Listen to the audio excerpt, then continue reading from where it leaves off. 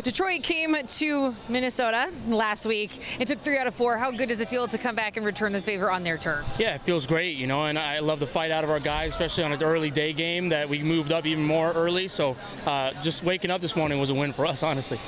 Your hit in the 10th ends up being the game-winning hit. What do you think as you saw the aggressive send from Tommy and Carlos Correa on his wheels to score that run? Yeah, I love it, and I thank Carlos just for the hustle there. A little steak dinner for me on him, and that's awesome. So yeah, Tommy's been aggressive. We like to see that.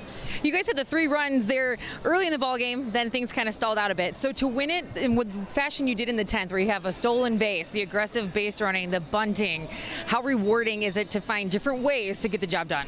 Yeah, it's awesome, and that's the game I grew up playing out in California, West Coast ball, and so it's fun when I see it done to perfection. And so Jeffers with a great bunt, Willie with a great steal, and like I said, Tommy with a great send. You've been swinging a hot bat. You now have hits in 7 straight and 462 in that stretch. Some big hits as well. What is feeling so good and working so well for you at the plate? Yeah, just the good routine that we have with Pop and all the guys down there, and they're just really helping me out, and just staying on top of it every day. It's a grind, and it's a different pitcher, different things, and different approach we got to make, but we're making the right adjustments. We'll keep it going. It's fun to watch. Thank you so much, Audrey. Right. Another great game from Royce Lewis, driving in the winning run here. 10 innings to get the job done, but they take the series against the Tigers.